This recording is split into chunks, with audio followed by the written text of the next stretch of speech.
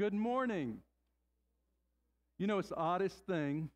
Pam is back today, and I noticed that noise in the congregation got a little stronger today, too. So it's good to see all of you in God's house, whether you are here worshiping with us in the sanctuary or if you're online watching us today on either our church's Facebook page or on YouTube.com. We're glad that you're here. We're going to have a good time of fellowship and worship together. I do want to begin with one item of very, very good news. We have 4 folks this morning who wish to join our church. So because we don't have the invitation at the end as we used to have because of COVID restrictions, I'm going to. Many of you have already had an opportunity to meet Ann Cardell, Audrey not so much, Shirley Duncan and Audrey Hicks. They've been coming and worshiping with us. And all 3 want to join along with Shirley's husband, Warren. I had to look at the names again. Sorry about that, Shirley. But all 3 are moving their membership by transfer of letter from First Baptist Church, Lowell, North Carolina. So, I'm going to ask if they will, please. Yes, all 4 are. Yes. So, Ann and Shirley, will you stand up for just a minute? Let folks that may not have met you see you. We are so thankful that you've made this decision. Audrey has been a little under the weather the last few weeks, so she hasn't been here. And Warren's transferring his membership by proxy. He wishes to be a part of this church family as well. So, you've heard it presented to you. Do I hear a motion that we receive them into our church family? I see that hand. Thank you, Teresa. I see that other hand, Lois. Thank you for the second. All those who are in favor say aye. There can't be any opposition to that. We are so thankful that you're a part of God's family. We've gotten to know and love you already, and we're looking forward to sharing many, many weeks and months and years ahead to come. God's going to pour out your blessings. We're going to try to be a church family to you, and we know that you're going to minister to us as well. Well, that's a wonderful way to start the worship hour. I also want to make just a couple of announcements for you today. First of all, we had a break-in last night in Helderman Hall. Mike, beside the broken window, did you find anything amiss? Okay. You know, this is a problem that continues to plague churches throughout the United States. Churches getting broken into. We have already installed alarm systems for this building as well as the children's building, which also has the office in the building. So we're going to continue to monitor the situation. We may make some changes yet, but if you're driving by at any time and you see anything suspicious, please call me or call Ben McCorkle. Or the police. If you think it deserves the police, just go ahead and call 911 so they can get here quickly. But together we're going to do the very best we can to protect our buildings. Of course, they may be able to break into our buildings, but they cannot attack the fellowship of Sunset Road Baptist Church, and for that I'm very thankful. A couple of updates on people that have been sick. Cheryl Roberts, Hayward's sister-in-law, earlier this week she was only given a few hours to live. There was a huge buildup of carbon monoxide in her lungs, and the doctors had just given up all hope. But you know, we sent out prayer requests. You started praying. God worked a miracle. The next morning, she was sitting up in a bed eating breakfast, and she's been improving ever since. So we give God glory for all of that. Candy Kidd is improving after having COVID, being hospitalized for COVID. She's doing better, but she's still extremely weak. Also, her dad, Marvin Cathy, has been hospitalized with COVID as well, so continue to pray for him. Also, lift up Glenda Saunders to you. This is Eva Warnstaff's daughter. She's going to start chemo and radiation treatments very soon. Martha, I saw Wayne on Wednesday before he went to get to see about his checkup with his doctor. Have you or anyone else heard from Wayne since? I should have called him, but I forgot to do so. Okay. Well, who has? Lois, you talked to him?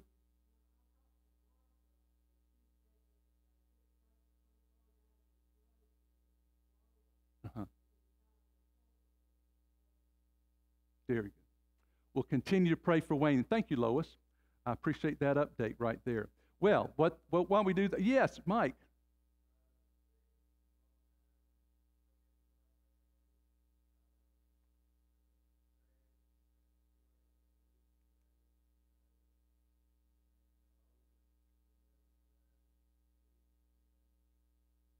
Okay.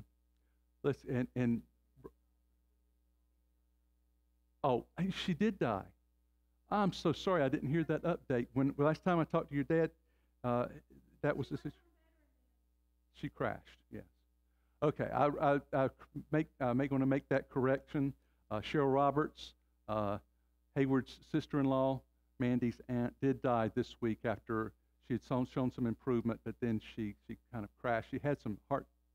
She had, I know, COVID. She had COPD and she was struggling with COVID.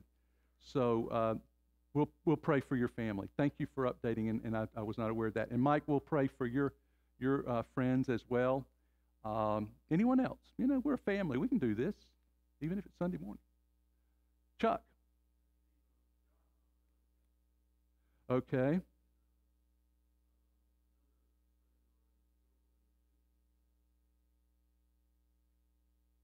We will pray for Josh in our prayer. Josh Knight, Chuckson. Yes, Carolyn. Vicki Hopkins. Yes, I meant to mention Vicki. She has also been sick, and so we want to keep her in our prayers as well. Teresa.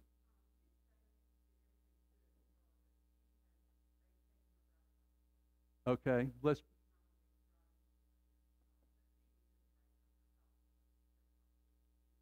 Okay, if you didn't hear, Marjorie Doby had her driver's license taken away, so she won't be able to get around as well as she does. I know a lot of you are ministering to her, and I call her and talk to her, and I know a lot of you do some things for her, and I'm just so appreciative of that. That's what a church family does. We care for one another.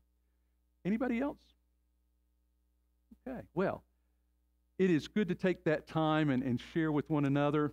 And, I'm going to ask Jason, if he will, when he prays, just lift up these folks. I know you're not going to remember all their names, but just pray for them if you will. And I'm going to ask Jason to come forward with our call to worship.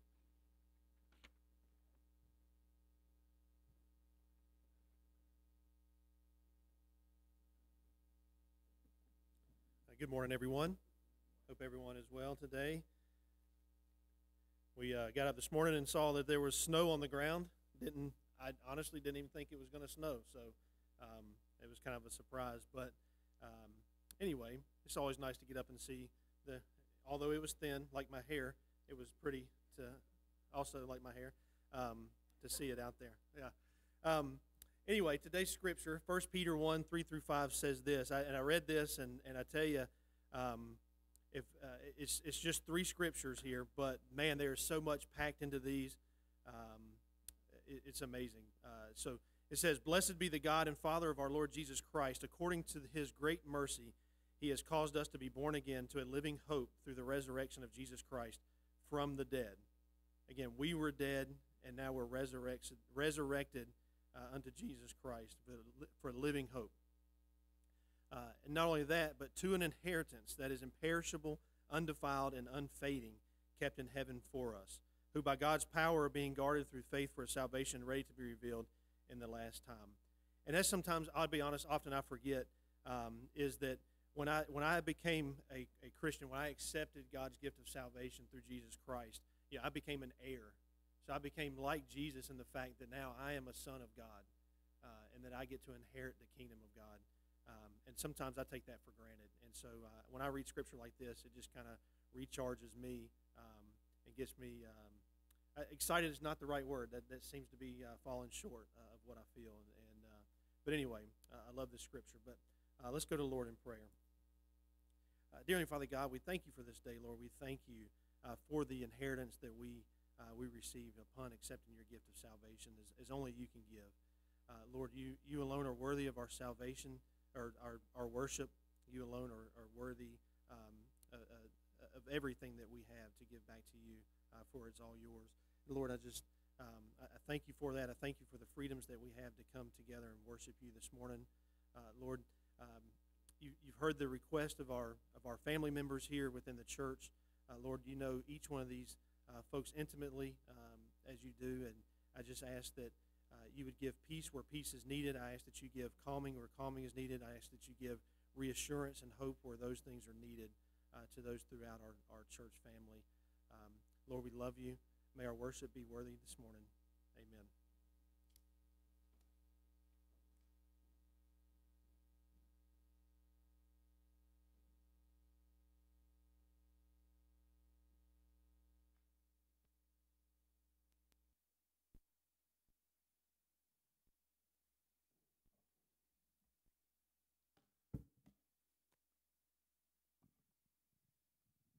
Good morning. Just a quick update for those of you that use the Bible app. I've tried something a little different today by just linking the order of worship in the Bible app, so it'll come up as as a document. It does look a little strange on mobile devices, so I'm going to work on the formatting for that.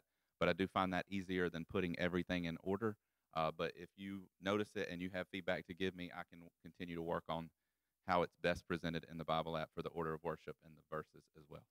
So thank you. That's that announcement. All right. Now we're going to continue in a song of worship.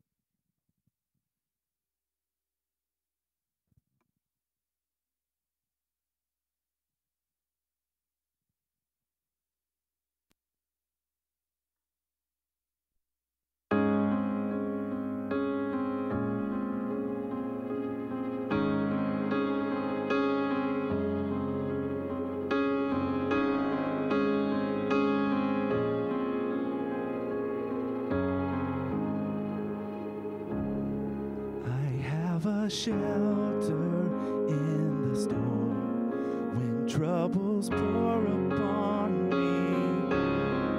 For fears are rising like a flood, my soul can rest securely. Oh Jesus, I will hide in you, my place of peace and solace. No trial is deeper than your love that comforts all my sorrow.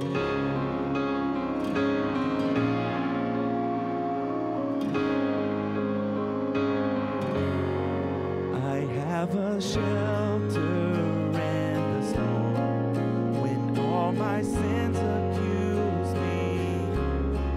Though justice charges me with guilt, your grace will not refuse me. Oh Jesus, I will hide in you, who bore my condemnation. I find my refuge in your wounds, for there I find salvation.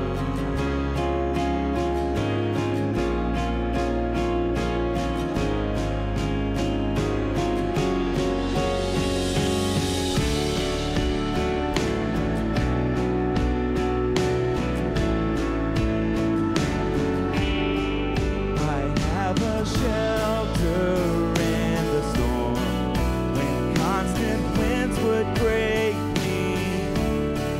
For in my weakness I have learned your strength will not forsake me. Oh Jesus, I will hide in you, the one who bears my burden. When faithful hands that cannot fail, you bring me home to heaven. Oh Jesus, I will hide in you, the one who bears my burden.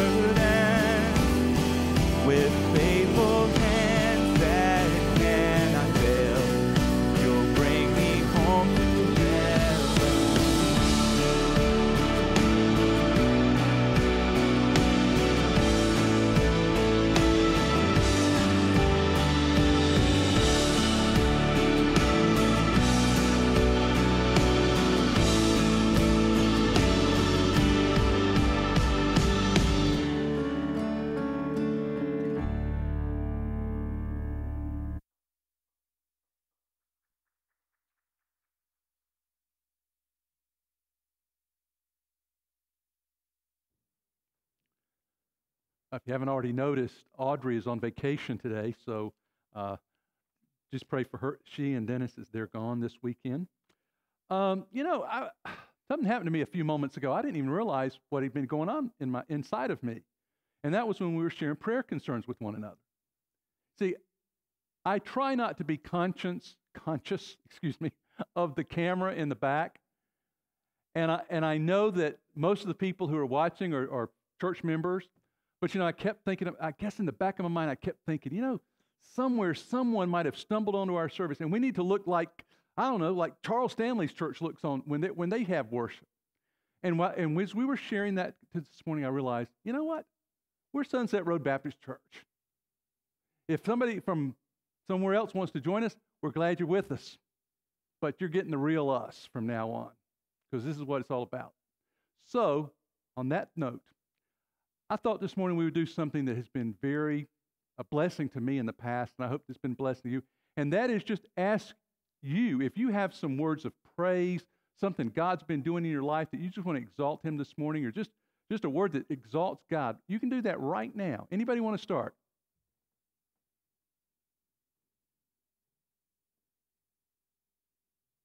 Don't be intimidated by the camera, please. Precious. God is precious to us.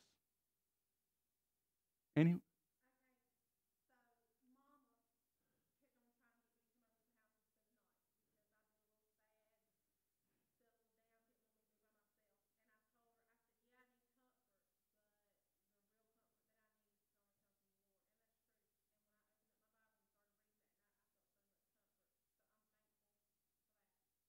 If you couldn't hear exactly what Mandy said, she was saying that her mother had invited her over to come and spend the night with them because she had been feeling that she was a little down. And she told your mom that the comfort you needed wouldn't come from her, but would come from God. And through reading her Bible, that God provided that comfort. Thank you, Mandy, for sharing that. Someone else.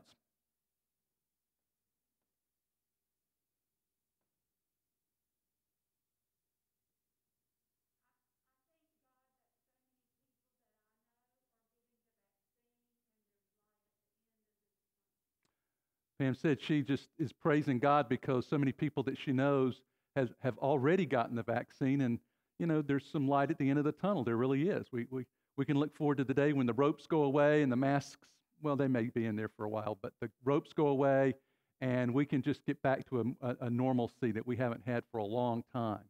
Anyone else? Yes, Teresa. God is good to us.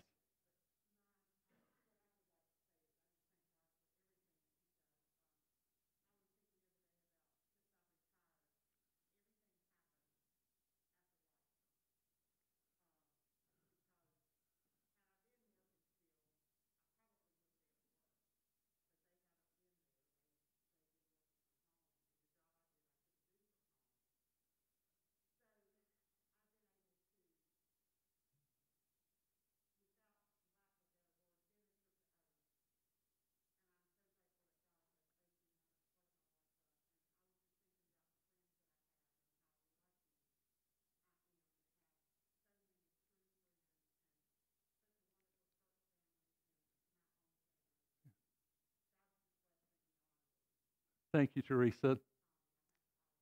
Of course. Teresa was just saying that she had retired recently.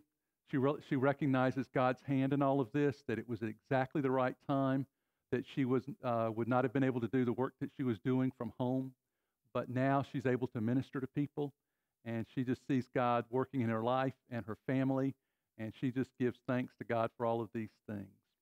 Thank you, Teresa, for sharing. Anyone else? Okay, then come to the mic.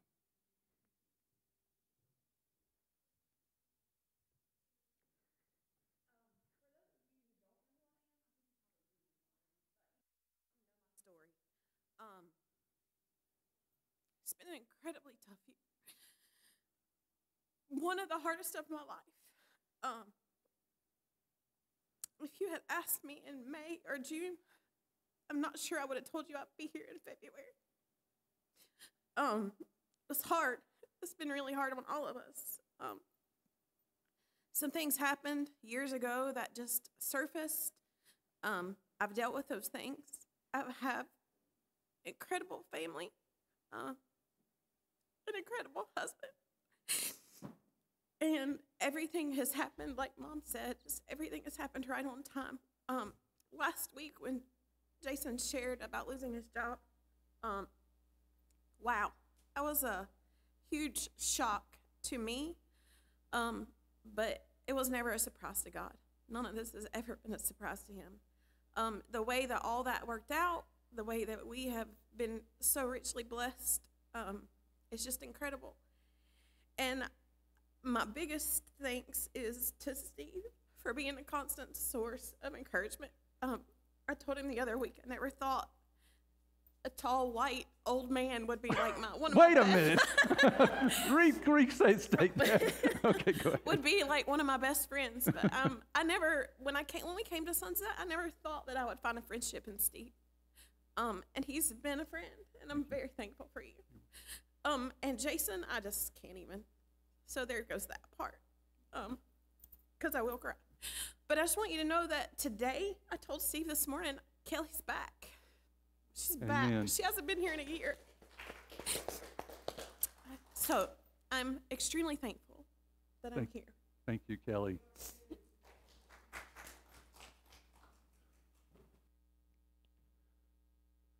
Well, I think there was a reason God put that on my heart this morning. Oh, yes, I'm sorry. Okay, Frank Fender says, good morning. Being able to watch and listen to the message during these times has been a blessing. Thank you to all that make this happen. Frank and Pat, we love you, and we're praying for you. Thank you for sending that message. All right, let's go to Lord in prayer together. Heavenly Father, what a blessing it's been to be able to share together today. We are a family that gathers at Daddy's feet every Sunday morning. And we come, Father, to worship you, but we also come because we have been richly blessed by you. The greatest blessing of all was the salvation we've received in Jesus. And Father, my prayer today is that we will be able to lift him up as we worship. Father, we thank you that Ann and Shirley and Warren and Audrey have joined our church today. What a blessing it is to be able to welcome them to the family and to know that we're going to be able to share together and grow together in you every day. Father, we do lift up all the burdens that are on our hearts this morning. We're still living in difficult times, Father, but we claim today with power and strength, you are in control, and we love you. And we make this prayer in Jesus' name. Amen.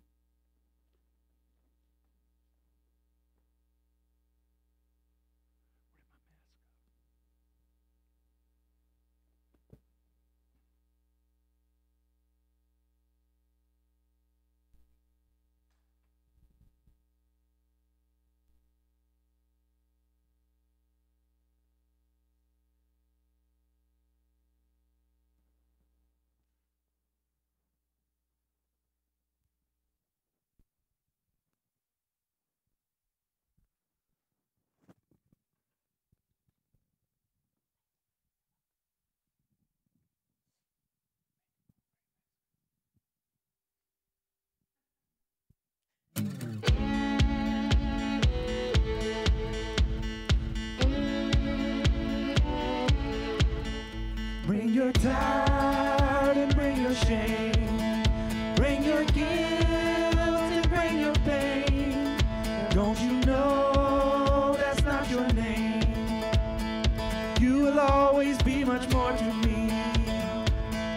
Every day I wrestle with the voices that keep telling me I'm not right. But that's alright, 'cause I hear a voice and he calls me redeemed. When others say I'll never be enough, and greater is the one living inside of me than he who is living in the world, in the world, in the world.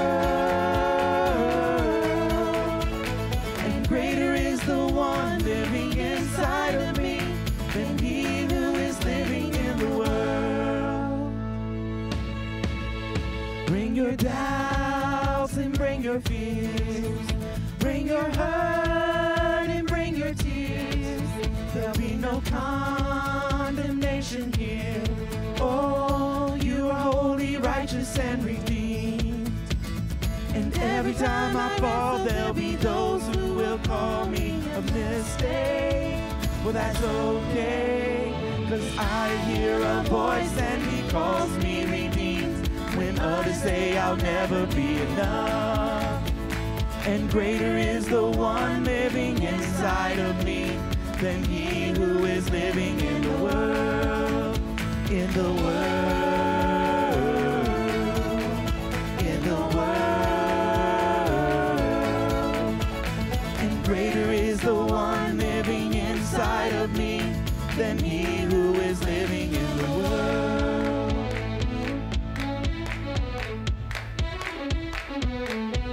He's greater, he's greater. Evidence I lose the battle. Grace says it doesn't matter, 'cause the cross already won the war. He's greater, he's greater. I'm learning to run freely, understanding how he sees me, and it makes me love him more and more. He's greater, he's greater. Nowadays I lose the battle. Grace says it doesn't matter, 'cause the cross already won the war. He's greater, he's greater. I'm learning to run freely, understanding how he sees me, and it makes me love him more and more. He's greater, he's greater.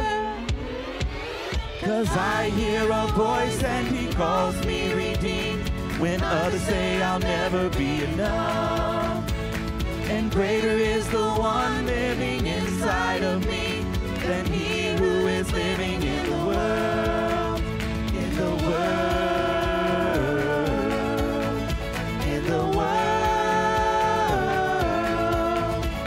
And greater is the one living inside of me than he who is living in the world.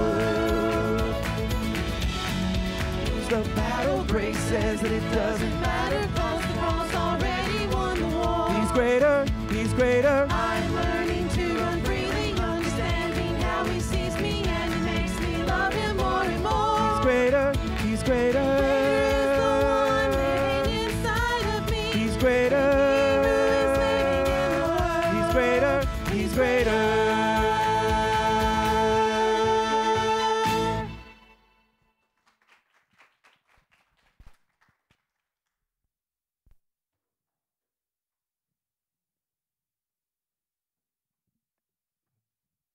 All right, we got a quiz coming up now.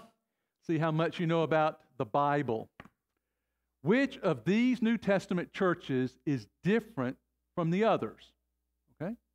Rome, Corinth, Galatia, Ephesus, Colossae, Thessalonica, Philippi. Which is different? Good guess, but wrong. The answer is Paul did not establish the church in Rome. All the other churches I mentioned were given birth by Paul. And here's the thing. Even though many things that went on in those churches drove Paul crazy, he loved each of them with a passion and an intensity of a devoted parent. But unlike good parents of, 2 or more children, Paul never made any bones about it. He never tried to hide the fact that he was especially fond of the church at Philippi. If you have your Bibles, turn with me to Philippians chapter 1. Philippians chapter 1, verses 3 through 8. Philippians 1, 3 through 8. Listen to what God's word says here. I thank my God every time I remember you. In all my prayers for you, I always pray with joy because of your partnership in the gospel from the first day until now, being confident of this, that he who began a good work in you will carry it on to completion until the day of Christ Jesus. It is right for me to feel this way about all of you, since I have you in my heart, and whether I am in chains or defending and confirming the gospel, all of you share in God's grace with me. God can testify how I long for all of you with the affection of Christ Jesus. Now, we don't know exactly why Paul had these feelings about the church in Philippi. But by no means was the Philippian church the biggest or most important congregation that Paul established. But sometimes the heart has its own reasons, doesn't it? And Paul's heart was deeply devoted to the Philippians. This morning we're going to discover how that love affair got started. If you still have your Bibles open, turn to Acts chapter 16. Acts chapter 16, we're going to pick up things this morning in the 13th verse. Acts 16, verse 13. On the Sabbath, we went outside the city gate to the river, where we expected to find a place of prayer. We sat down and began to speak to the women who had gathered there. Throughout this sermon series, I've talked about Paul's missionary strategy. It seemed it was always the same no matter where he went. The first Sabbath, following his arrival in a city, Paul would go and find the nearest synagogue, where he would worship and inevitably be called upon to preach. Unfortunately, Philippi didn't have a congregation, which meant it was a thoroughly Gentile city. You see, the Old Testament law said that a synagogue could be established any place where 10 Jewish men lived. In other words, there weren't even 10 Jewish men living in the city of Philippi. But there were a few Jews living in that town, and they had another option. The law said that small groups of Jews, including women and children, could gather outdoors beside a body of water for prayer and worship, which explains how Paul found Lydia and her friends. And by the way, if you don't think that Paul's experience on the Damascus Road changed him, think again. Paul was a trained rabbi, and as such, he would have thought that it was beneath his dignity to speak with a group of women.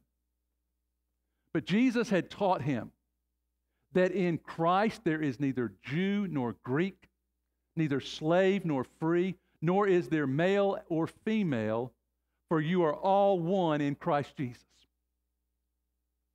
This week I was reading an article that talked about the ways some white evangelical churches today still practice race, sexism, and misogyny in their churches. These congregations and their male leaders try to suppress the women and girls in their midst, robbing them of their dignity and preventing them from taking leadership roles in the church. Well, let me tell you something. As the husband, the father, the father-in-law, the grandfather, and the son of some strong women, all I can say is, why don't you pick up your Bible and read Galatians 3:28? The Bible isn't saying that all of our God-given differences are irrelevant in the church. They're gifts to be celebrated as believers. But we also have a new status that liberates us from our biases and prejudices. Now we are all one in Christ Jesus. All right, let's read on. Verse 14.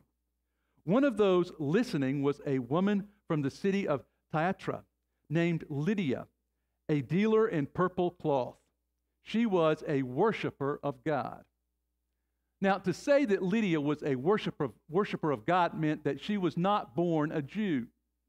She was also a Gentile, but she was a God-fearer, someone who believed that the God of Israel was the one true and living God, someone who believed that through what we know as the Old Testament, God had revealed himself to humanity. Now, because Lydia already loved God, she would have been very interested in the message that Paul was proclaiming. Notice what it says in the rest of verse 14. The Lord opened her heart to respond to Paul's message. Can you imagine how fantastic Paul's preaching, the proclamation of the good news, must have sounded to Lydia? Even though she already loved and worshiped God, she'd been taught that because of who she was, a Gentile and a woman, she could never be a full participating part of the family of God. But notice but Paul came along and he was telling her something different. He said, Lydia, God loves you. He wants you to be a member of his family. He sent Jesus, his own son, to die for you on the cross. And if you ask Jesus to forgive your sin, of your sin and invite him to be your personal Savior, you will be saved, you will be signed, sealed, and delivered as a member of God's family. Man, that was the most wonderful news Lydia had ever heard in her life. And the Holy Spirit led her to receive it with joy and thanksgiving. Verse 15. When she and the members of her household were baptized, she invited us to stay in her home. If you consider me a believer in the Lord, she said, come and stay at my house. And she persuaded us. From that day forward, Lydia became one of Paul's closest friends and helpers in his ministry. You know, some people have even gone so far as to suggest that Paul and Lydia might have gotten married. But that would be speculation without a shred of biblical evidence. All we know for sure is that Lydia became one of the most important members of the church in Philippi, and her home became the center of Christian worship in that city. Okay, let's go on and read verse 16. What happens next?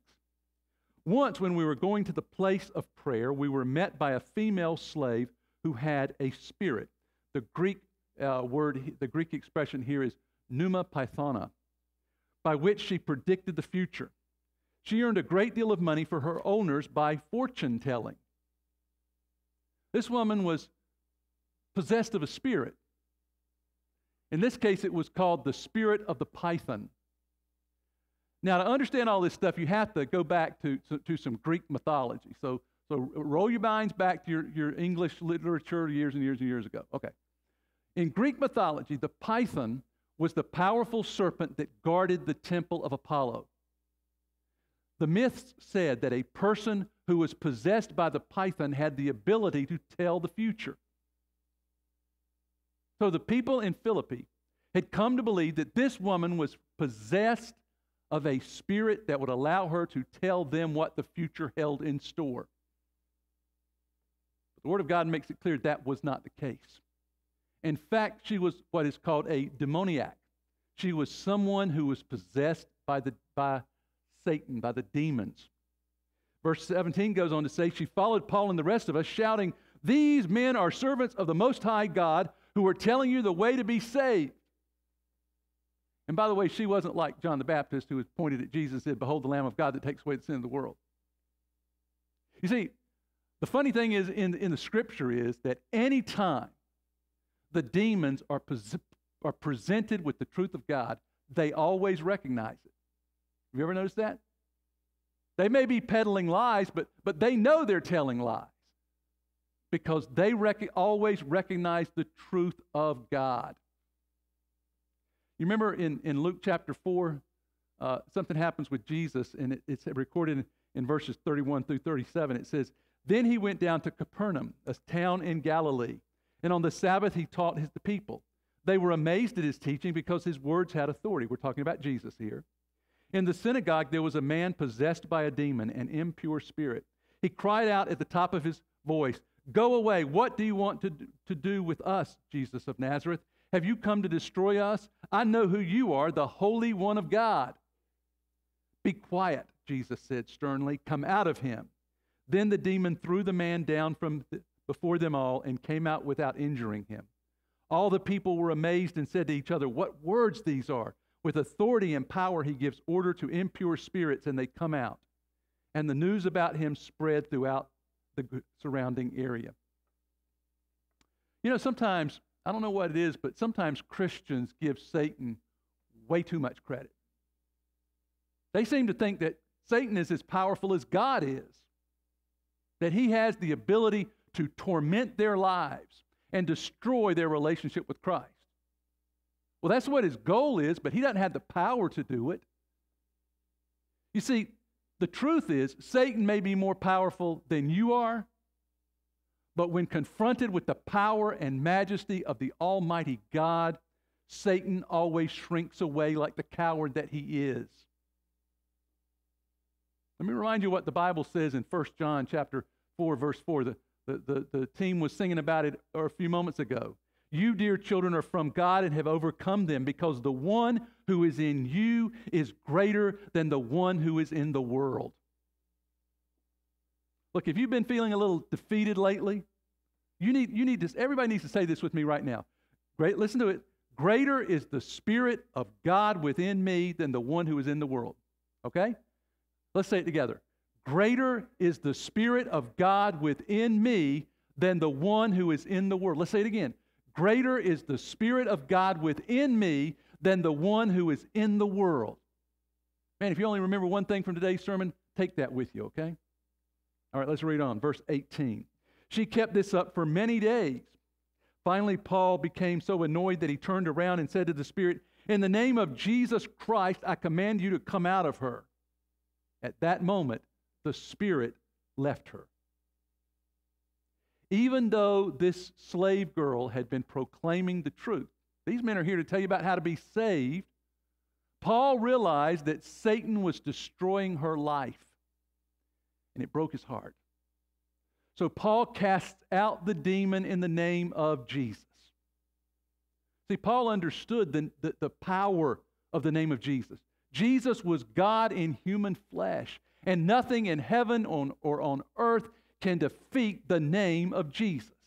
Remember, the day is coming when every knee will bow and every tongue will confess that what? Jesus Christ is Lord of all. Years later, Paul reminded the Philippians of this truth when he wrote these words in Philippians chapter 2. Therefore, God exalted him to the highest place and gave him the name that is above every name, that at the name of Jesus every knee should bow in heaven and on earth and under the earth, and every tongue acknowledge that Jesus Christ is Lord, to the glory of God the Father. Wow, that's good stuff. Let me make one other comment before we move on. It's safe to assume that this slave girl probably eventually became a Christian. And can you imagine the testimony that she would have shared? She understood the love and the freedom that you find at the foot of the cross, and she wanted everyone to know about Jesus. In any case, one thing was absolutely certain. Her days of fortune-telling were over. Read on in verse 19. When her owners realized that their hope of making money was gone, do you see the contrast between Paul's attitude and the attitude of this girl's owners? Paul saw her as a person of worth for whom Jesus died. He knew that she was valuable to God, and he wanted her to experience the joy of God's love and the grace that only he can provide. Her owners, on the other hand, had no interest in this girl as a human being. She was their cash cow. Nothing more and nothing less. So notice what happens in verse 19. When her owners realized that their hope of making money was gone, they seized Paul and Silas and dragged them into the marketplace to face the authorities. They brought them before the magistrates and said, "These men are Jews." Oh, by the way, this is a blatant attempt to appeal to the anti-Semitism that most of these people possessed. "These men are Jews and are throwing our city into an uproar by advocating customs unlawful for us Romans to accept or practice." Here's something you may not know. Did you know that the early Christians were often accused of being atheists? Now, I know that sounds strange, but it happens to be true. See, Christians refuse to acknowledge the gods and goddesses of Roman and Greek mythology. So in the minds of many, these people were atheists. This was the charge that this slave girl's owners were lodging at Paul and Silas. These men are disturbing the peace. They're turning the world upside down. They are preaching and teaching an illegal religion. You know, it's kind of funny. Some Christians think that when you submit to God's will for your life, that God is obligated to guarantee that you'll have a pain-free, no worries kind of life. Now, I don't know where they get that thought from, but I can tell you one thing. it did not come from God's perfect word. God's word makes it clear that suffering and hardship and difficulties will be a way of life for us in this world.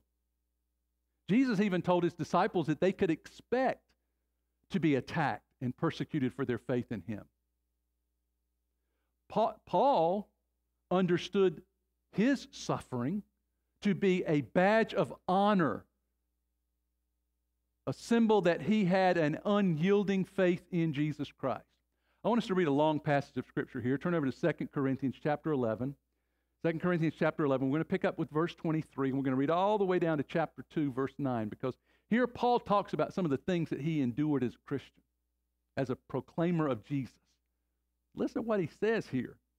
I have worked much harder, been in prison more frequently, been flogged more severely, and been exposed to death again and again. 5 times I received from the Jews the 40 lashes minus 1. 3 times I was beaten with rods. Once I was pelted with stones. 3 times I was shipwrecked. I spent a day and a night and a day in the open sea. I have been constantly on the move. I have been in danger from rivers, in danger from bandits, in danger from my fellow Jews, in danger from Gentiles, in danger in the city, in danger in the country, in danger at sea, and in danger from false believers. I have labored and toiled and have often gone without sleep. I have known hunger and thirst and have often gone without food. I have been cold and naked. Man, after all this, I think I'd give up. What about you? Besides everything else, I face the pressure of my concern for all the churches. Who is weak and I do not feel weak? Who is led into sin and I do not inwardly burn? If I must boast, I will boast of the things that show my weakness. The God and Father of the Lord Jesus Christ, who is to be praised forever, knows that I am not lying. In Damascus, the governor under King Aretas had the city of the Damascenes guarded in order to arrest me. But I was lowered in a basket from a window in the wall and slipped through his hands. I must go on boasting, although there is nothing to be gained. I will go on to visions and revelations from the Lord. I know a man in Christ, he's talking about himself, who 14 years ago was caught up to the third heaven. Whether it was in the body or out of the body, I do not know. God knows. And I know that this man, whether in the body or apart from the body, I do not know, but God knows, was caught up to paradise and heard inexpressible things, things that no one is permitted to tell. I will boast about a man like that, but I will not boast about myself, except about my weaknesses. Even if I should choose to boast, I would not be a fool, because I would be speaking the truth. But I refrain, so no one will think more of me than is warranted by what I do or say, or because of these surpassingly great revelations. Therefore, in order to keep me from becoming conceited, I was given a thorn in my flesh, a messenger of Satan to torment me. 3 times I pleaded with the Lord to take it away from me, but he said to me, my grace is sufficient for you, for my power is made perfect in weakness. Therefore, I will boast all the more gladly about my weaknesses, so that Christ's power may rest in me. Here's the truth, folks. When you can write something like Paul just wrote, you are either a masochist or you are a 100% sold out for the Lord Jesus Christ Christian. Look, no matter what happened in his life, Paul was a man on fire. He loved Jesus with all his heart and with all his mind and with all his spirit. And he was willing to endure anything for the cause of Christ. So what did all of that lead Paul to in Philippi? He got thrown in prison. That's what happened. Look at what it says in verse 25. About midnight, Paul and Silas were praying and singing hymns to God, and the other prisoners were listening to them. All right, I know a few of you at least know what a PCA is in medical terms. It's a machine that automatically dispenses pain medicine through an IV line. Doctors will frequently prescribe a PCA for a patient who is experiencing intense pain, especially after surgery. Let me tell you something. That night, Paul and Silas could have used a PCA. Notice what the Bible says. It says that they'd been severely flogged. To put that in layman's terms, that meant that Paul and Silas had been beaten within an inch of their life. As a result of that beating, they were in excruciating pain. Add to that the thick, rusty chains around your ankles and hands, and a cold, dark dungeon that was probably filled with rats and roaches. And let's just put it this way. Paul and Silas should have been as miserable and depressed as two human beings can get. But what did they do instead? They were in that prison at midnight singing and praising the name of the Lord Jesus Christ. In Philippians chapter 4, verses 4 through 9, Paul writes, "Rejoice in the Lord always. I will say it again, rejoice. Let your gentleness be evident to all. The Lord is near. Do not be anxious about anything, but in every situation, by prayer and petition, with thanksgiving, present your requests to God. And the peace of God, which transcends all understanding, will guard your hearts and your minds in Christ Jesus. Finally, brothers and sisters, whatever is true, whatever is noble, whatever is right, whatever is pure, whatever is lovely, whatever is admirable, if anything is excellent or praiseworthy, think about such things. Whatever you have have learned or received or heard from me or seen in me, put it into practice, and the God of peace will be with you." Paul and Silas were two men who not only talked the talk, they walked the walk. They never let difficult circumstances determine their relationship, what their relationship with God was going to be like.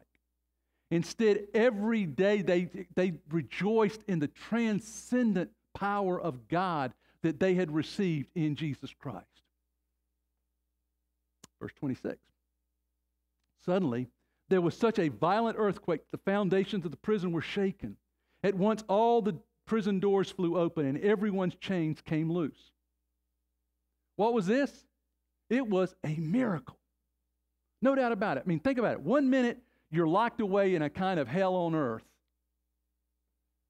And then God gives you a get-out-of-jail-free card. The prison doors are flung open. Your chains are removed. And all you have to do is stand up and walk out. But nobody moved. The jailer woke up. And when he saw the prison doors opened, he drew his sword and was about to kill himself because he thought the prisoners had escaped. You know, at that moment, suicide must have seemed like a good option to this jailer. He knew that if his prisoners had escaped, he would pay for it with his own life, only after receiving a severe beating. I guess he decided that it would be better to die on your own terms than to be executed by the many gruesome ways that Romans killed their prisoners. Paul shouted, "Don't harm yourself. We are all here." Every prisoner was exactly where he was supposed to be.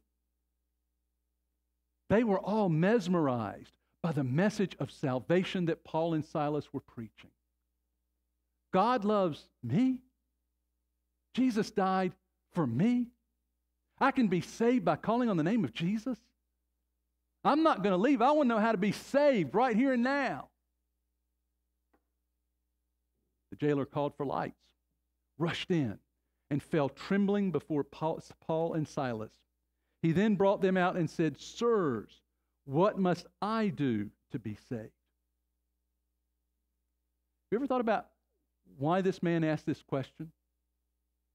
How would he even know to say something like this? How can I be saved? This was not a Jew or a God-fearing Gentile. Nothing in his background would have caused this man to think that he needed to be saved.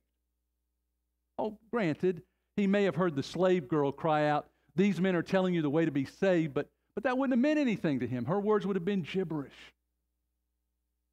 It's possible as Paul and Silas were preaching and singing in there in the jail cell, he'd been listening to what they were saying, but the chances are he wasn't even paying attention. In any event, he wouldn't have been interested in anything a Jew had to say. Now, obviously, the events, especially the earthquake, had gotten this man's attention. In the immortal words of Elvis, he was all shook up.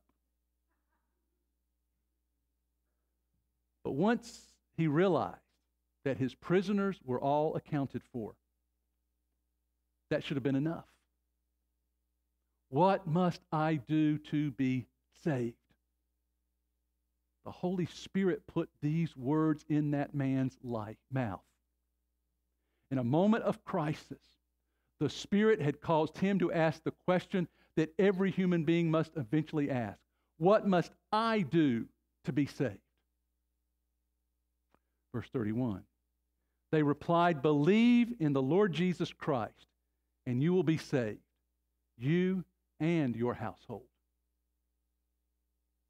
You know, most of the time when Paul spoke to a Jewish congregation, he would begin by proving that from the Scriptures that Jesus was the Messiah, that he was the Christ, that he was the Son of the living God. But this time, Paul didn't bother making a case from Old Testament Scripture. I mean, that wouldn't have meant anything to this Roman jailer. Instead, Paul cut right to the chase.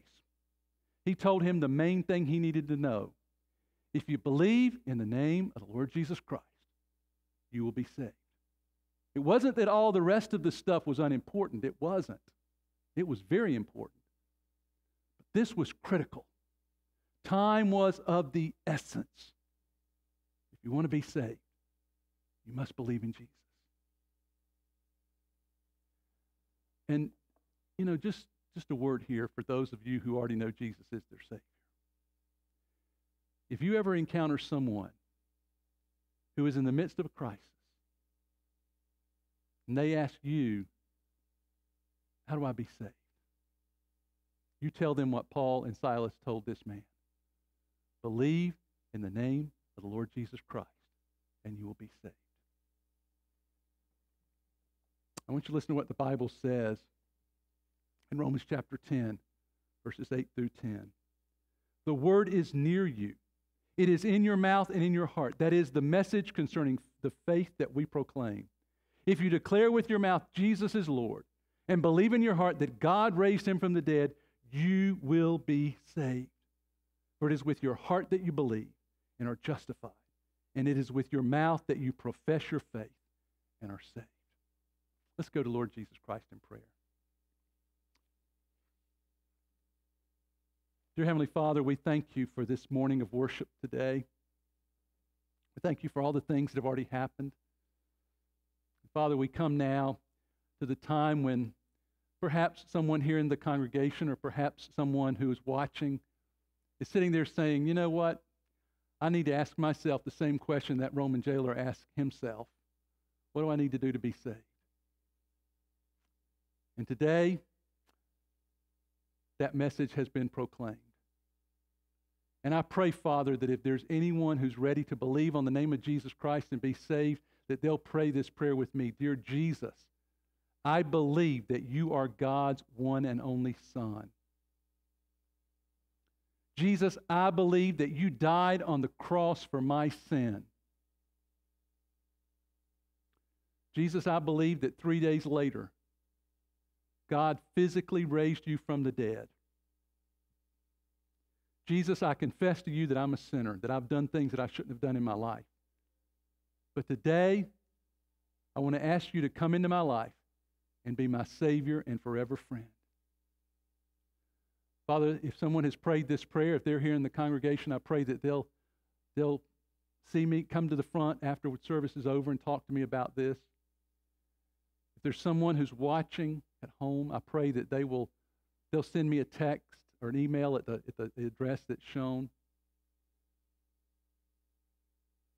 Father, if there's someone here today who's ready to move their membership here, like the ladies have done earlier, then I pray, Father, that they'll come forward after the service and tell me, you know, Steve, I'm ready to join. Or perhaps it's someone at home that wants to say, I want to become a part of this church family too. And when things are better, I'll get back and be here. And Father, there may be others who are already saved, who know Jesus is their Savior, who've been listening today and realize that, you know, I need to live more powerfully. I need to live more joyfully. I need to live more blessed. So I want Jesus to just take over and take control in my life so that I know that He's with me every step of the way. Father, whatever decisions need to be made, I pray they'll be made. I pray that you will be glorified in everything. We ask this in Jesus' name. Amen.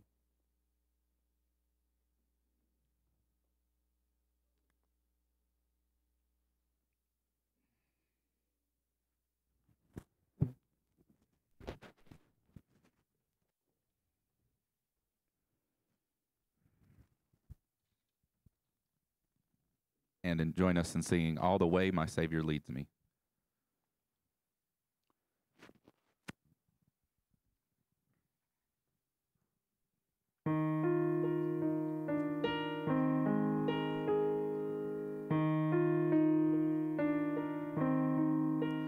All the way my Savior leads me, what have I to ask beside? Can I doubt His tender mercy, who through life has been my guide? Heavenly peace, divinest comfort, here by faith in Him to dwell. For I know whate'er befall me, Jesus doeth all things well. For I know whate'er befall me, Jesus doeth all things well.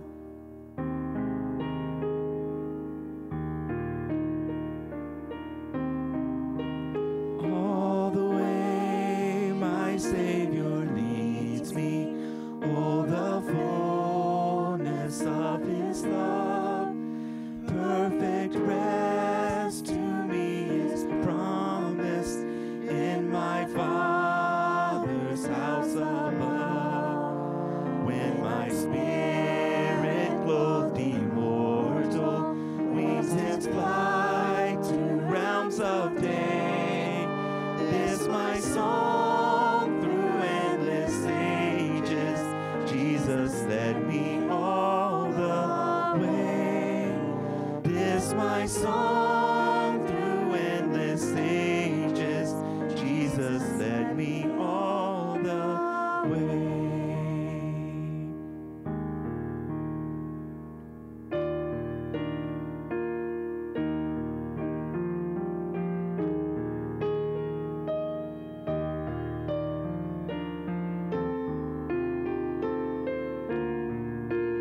When my spirit clothed immortal wings its flight to realms of day, this my song through endless ages, Jesus led me all the way.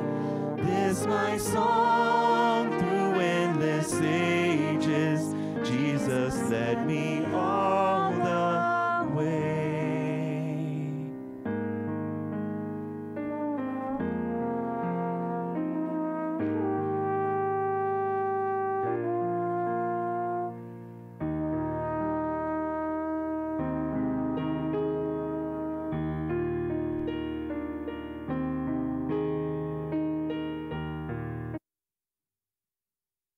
Glad that you were here in God's house today, or that you joined us online. We're thankful that we've been able to worship together this morning. One thing I want to ask you before we go. All right, how many of you are rooting for the Chiefs tonight? How many of you are rooting for the Buccaneers? A few of you are. Okay, we got some people on both sides of the aisle. I will not let my no. Yes, I will. I'm pulling for the Chiefs. I like Patrick Mahomes a lot. But anyway, have a good time tonight as you're watching the game. Be safe, whatever you do. As we get ready to go this morning, God's Word tells us in the book of Romans, and we know that in all things God works for the good of those who love Him, who have been called according to His purpose. For those God foreknew, He also predestined to be conformed to the image of His Son, that He might be the firstborn among many brothers and sisters. And those He predestined, He also called. Those he called, he also justified. And those he justified, he also glorified. What then shall we say in response to these things? If God is for us, who can be against us? Let's sing They'll Know We're Christians by Our Love.